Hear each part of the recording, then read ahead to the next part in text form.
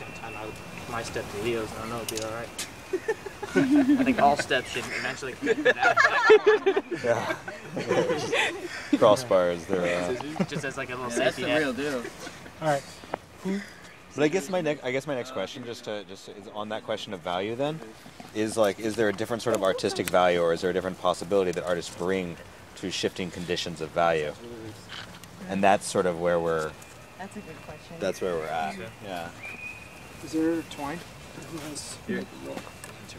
Yeah, but you know what I was thinking though, in terms of like just the appeal of like abandoned land, is like, isn't there something kind of like weirdly colonial about it? Like, Really, what about it? colonial, like the impetus to like, oh, you see like land that's been abandoned and there's like this need to go in and like quote fix it and therefore kind of claim it as your own, and you also kind of assume that there's like no ownership because it's unworked.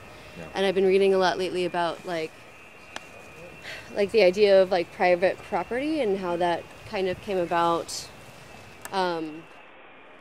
with like Enlightenment philosophy, when they were there's this idea that you own land by like working it and by transforming it, and it also that labor transforms you. And so when we see land that hasn't been transformed by labor, we assume it's like not owned. Yeah.